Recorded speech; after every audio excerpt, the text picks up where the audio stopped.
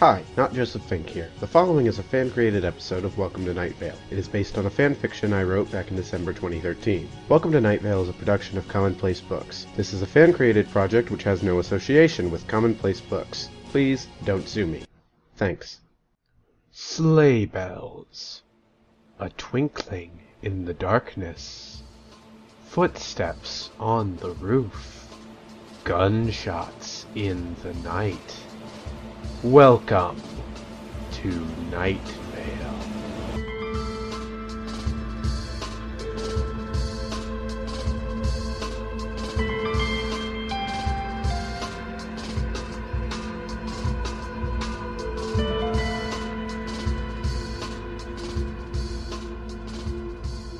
Season's greetings, listeners.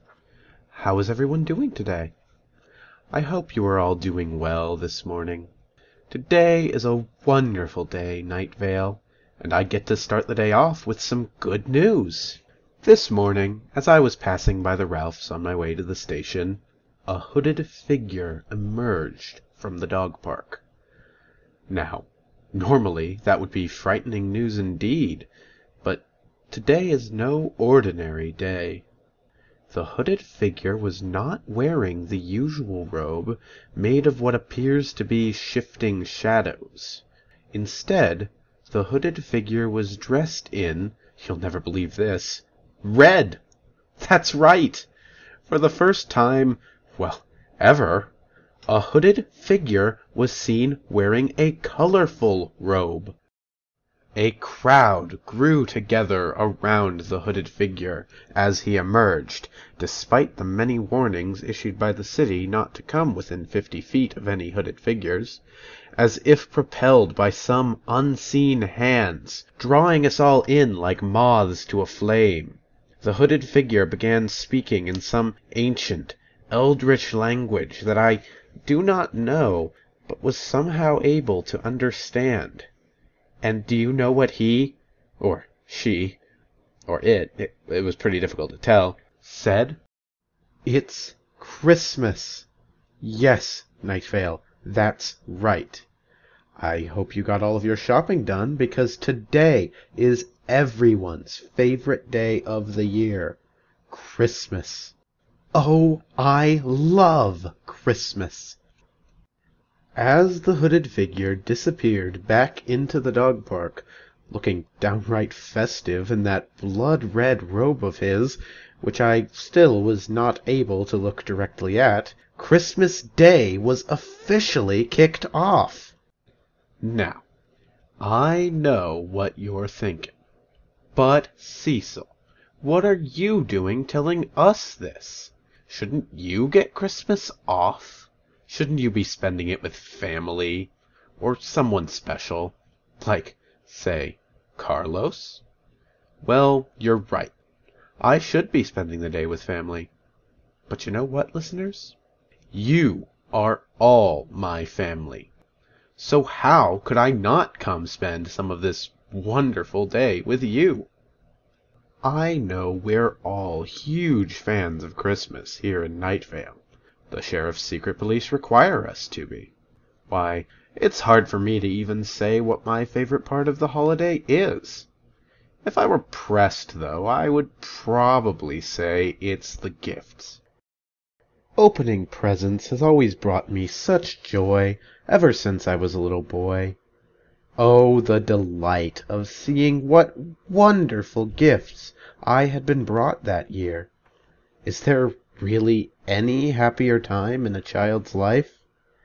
And then getting to burn those gifts as a sacrificial offering to Krampus, your father or mother reading the traditional passage from an old Austrian book of spells, which always seems slightly moist, being read in the original German, of course.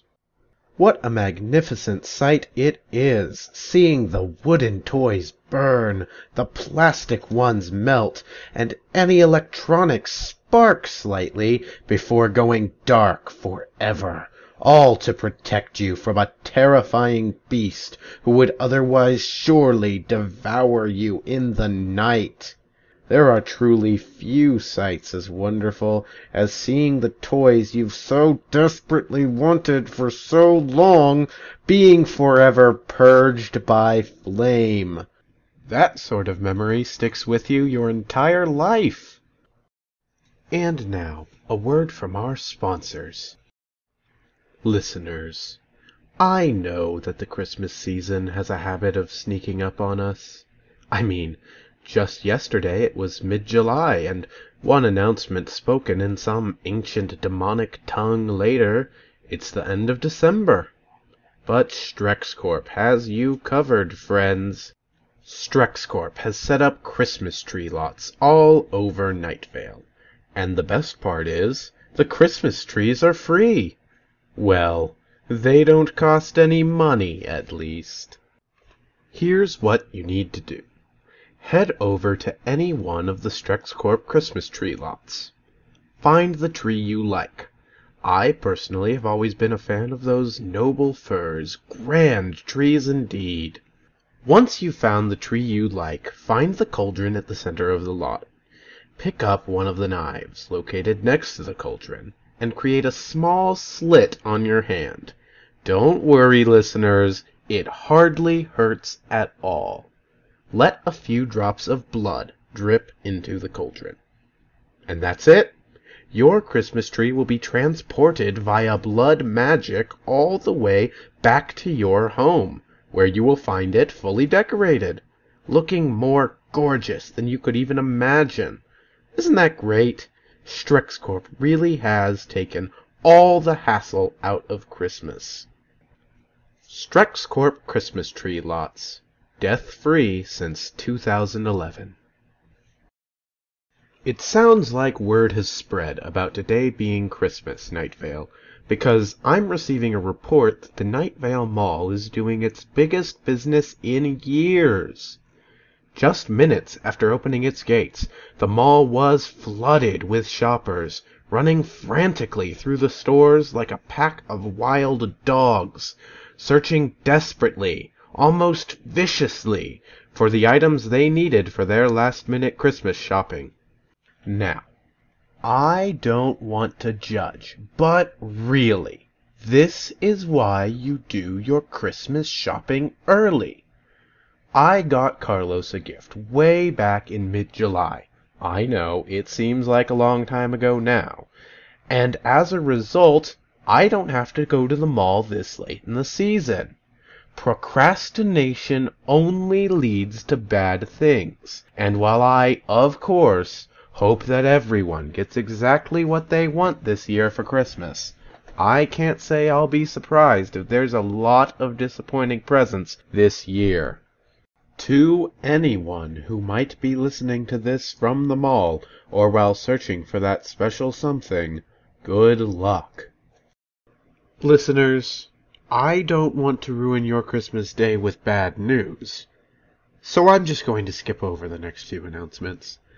Let's see. War declared, tramplings at the mall, economic collapse. Oh, here we are. This is a fun one. Little Abby Mills, one of the students at Night Vale Elementary, has decided to give up her Christmas Day and is spending it doing charity work. Isn't that great? She's decided to go around town today, painting over graffiti, giving food to those less fortunate than her, and helping families protect themselves from any dangerous Christmas elves they might come across. I think I speak for all of us when I say good job, Abby. Just make sure not to cover up any of the sheriff's secret police officially mandated graffiti. You'll be able to tell which graffiti is officially mandated by... Oh. Well, it says here that there actually isn't a way to tell which pieces of graffiti are officially mandated. Well, good luck, Abby. Listeners, Christmas is always a fun time, but, like little Abby just reminded us, it's important not to get too wrapped up in ourselves this time of year. So, I'd like to get a little more serious for a moment and talk about the Christmas spirit. The Christmas spirit is a dark, terrible thing. Do not take the Christmas spirit lightly. No one knows for certain who or what the Christmas spirit once was. But one thing is for certain, Night Vale. If you should be out and about on Christmas after nightfall, beware. The Christmas spirit is the stuff of nightmares, listeners. It's suspected to be the reason why Santa Claus hasn't visited our town in nearly 20 years. Oh, I'm sorry. I hope there weren't any children listening.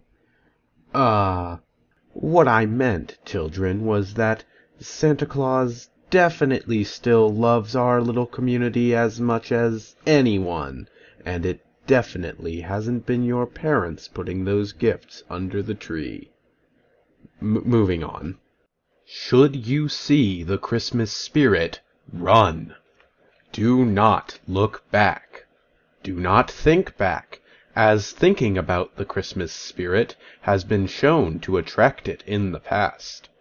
And as you run, should you suddenly be possessed by a feeling of extreme merriment, then all I can say is, may God rest ye merry gentlemen.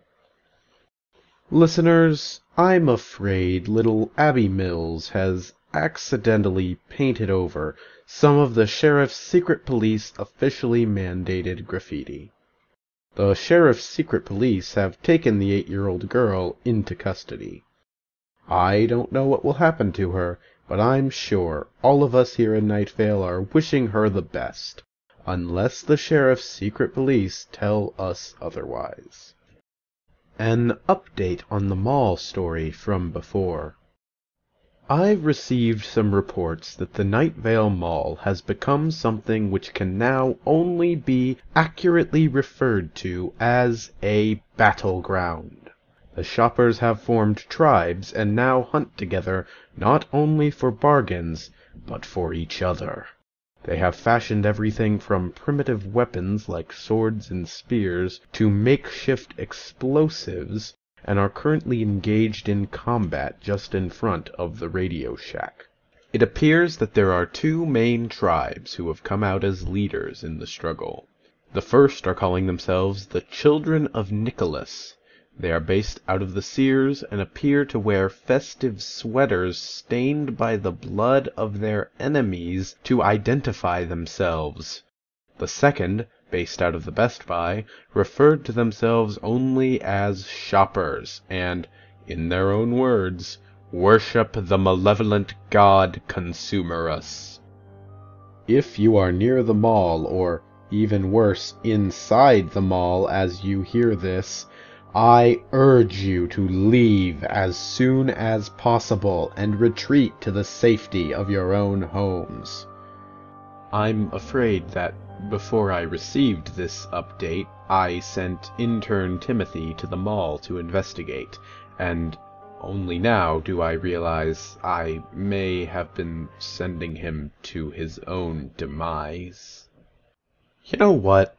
I'm going to try to call him. Here, while I check whether the cell towers near the mall are even still standing from the madness going on down there, let me take you, listeners, to the weather.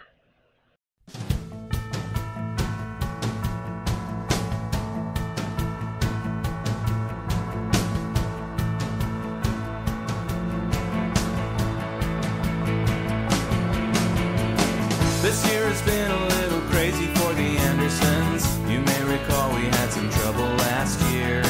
The Robot Council had us banished to an asteroid. That hasn't undermined our holiday cheer. And we know it's almost Christmas by the marks we make on the wall. That's our favorite time of year. Merry Christmas from Chiron Beta Prime, where we're working in a mine for our robot overlords. Did I say overlords? I meant protectors. Merry Christmas from Chiron Beta Prime.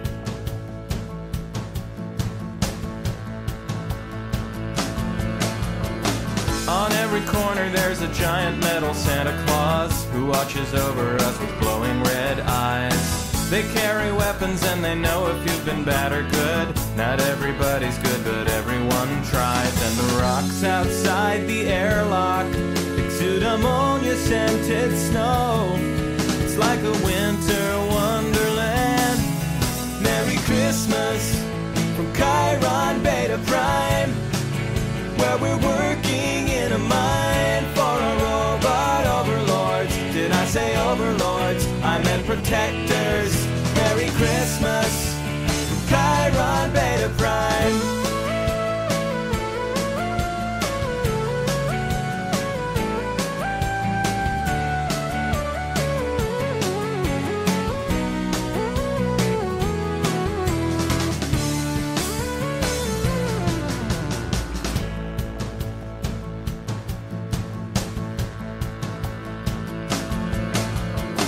That's all the family news that we're allowed to talk about. We really hope you'll come and visit us soon. I mean, we're literally begging you to visit us and make it quick before they... Message redacted. Now it's time for Christmas dinner. I think the robot sent us a pie. You know I love my Soylent Green.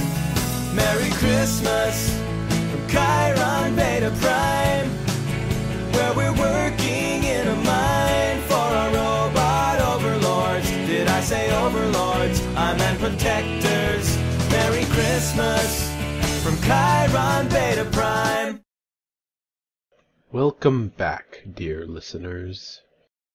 The open warfare in the mall was cut short today when one of the makeshift explosives created out of a propane canister which was being used by the Sons of Nicholas exploded next to a load-bearing beam, leveling a section of the Night Vale Mall and crushing both the shoppers and the Sons of Nicholas alike.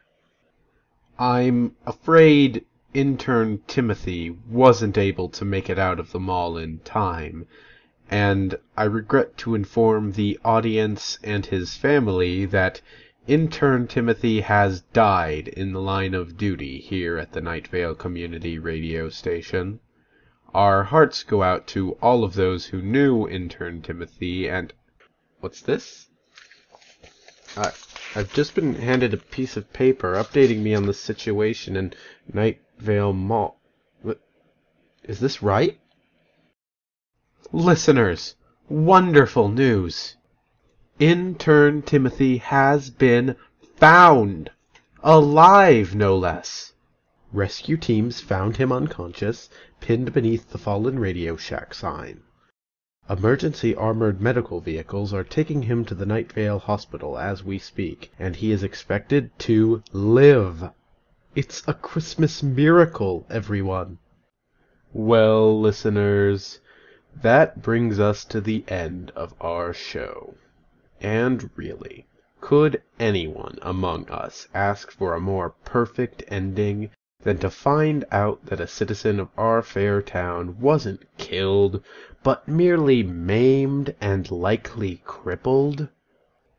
Intern Timothy shall not be taken from us today. Instead, he shall get to know the many experiences left in life. The joys of falling in love, the pains of seeing your love leave you, either for another man or the one who takes us all, eventually, death. The utter sorrow of growing old, alone, and filled with regrets, until one day intern Timothy will look back at his life, think of this day, and scream to a harsh, uncaring night sky, "Why? Why couldn't you have taken me then?" I don't think there's a more perfect ending to be had. Stay tuned for 6 straight hours of your favorite holiday music as a part of our fair town's radio tradition, The Scares of Halloween. Merry Christmas, Night Vale, and good night.